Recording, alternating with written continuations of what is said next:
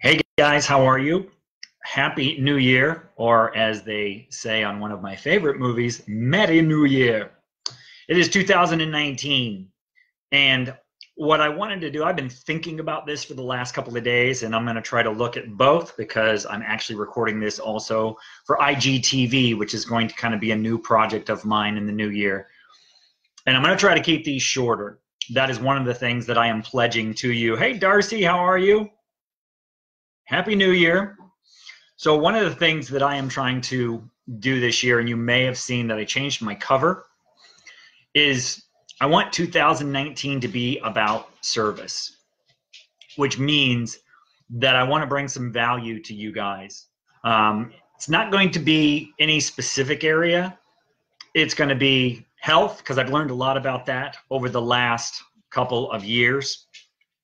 And I have learned a lot about mindset, especially in the last 12 months.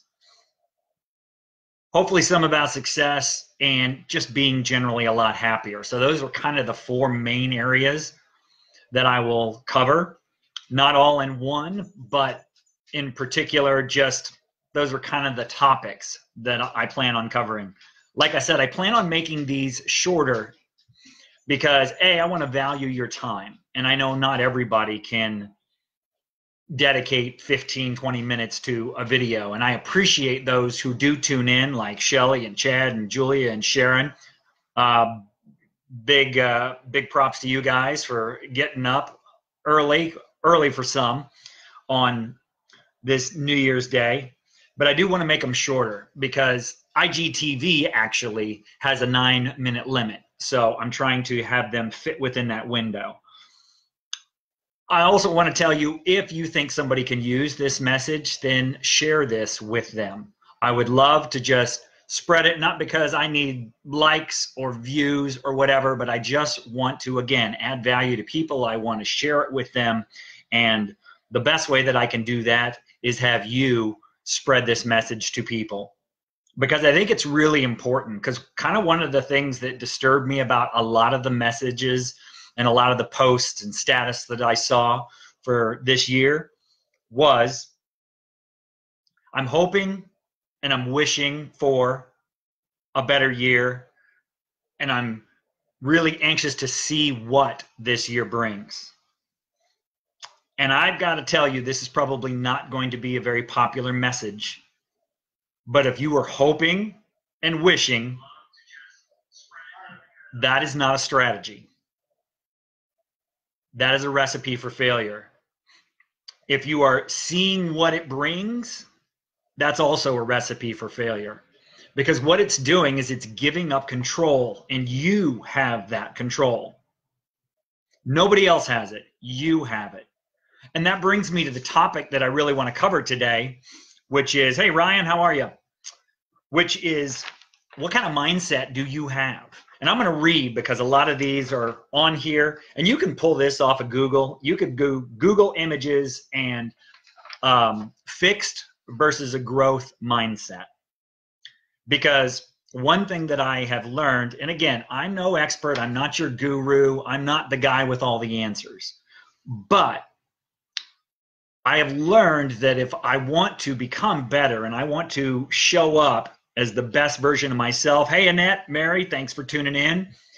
If I want to show up as the best version of myself in 2019, I have to be willing to grow. I have to be willing to improve, which means you have to realize that you don't have all the answers. So I'm going to get right to these so we don't run out of time. But number one, there's two schools of thought. A fixed mindset says, well, I'm either good at it or I'm not. It's just not a gift I've been given. A growth mindset says, I can learn anything I want to. And that's really empowering, guys, because that takes the limits off of you. You know, I'm not good at working out. I'm not good at eating right. No, you can learn all of those things. Same way goes for public speaking, or, gosh, I'm trying to think of some other areas that you could cover with that. But you can learn anything you want to learn. I've seen it countless times. Hey, Wendy. Hey, Mike. Thanks for tuning in.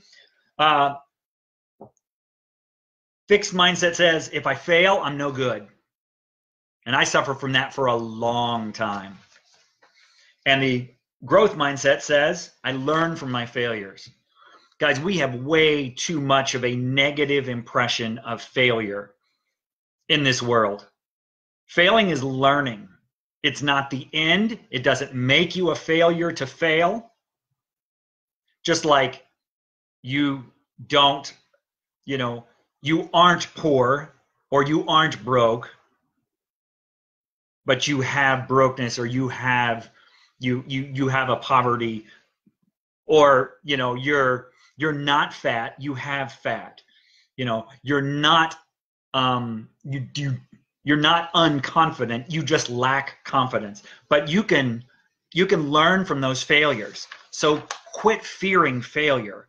Every single person who has mastered something has done it by failing more than you have probably ever attempted. So learn from those. Most people don't want to challenge themselves either, which is really sad, because if you just stay where you are, you're never going to progress.